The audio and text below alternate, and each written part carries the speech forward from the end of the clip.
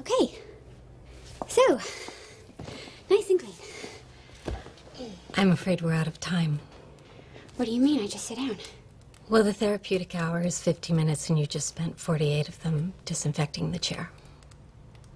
It's clear you have a fairly severe case of obsessive-compulsive disorder. Really?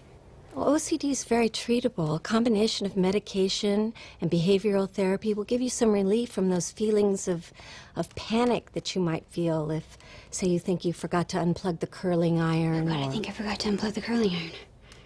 There's a stigma in this country about mental illness.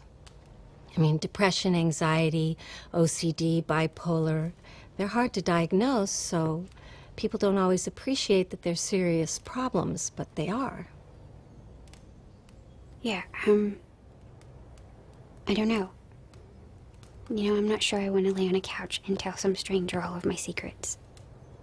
And I don't want to start popping pills just so I can turn into someone that other people want me to be. This is how I am. This is who I'm supposed to be. Your illness is not who you're supposed to be. It's keeping you from who you're supposed to be. Look, you're a guidance counselor, right? So if a student came to you and said they had diabetes, would you give them insulin? Or would you say, hey, that's just who you're supposed to be? I just feel, I feel so ashamed. Right. Well, you're not alone. After my daughter was born, I had a severe case of postpartum depression.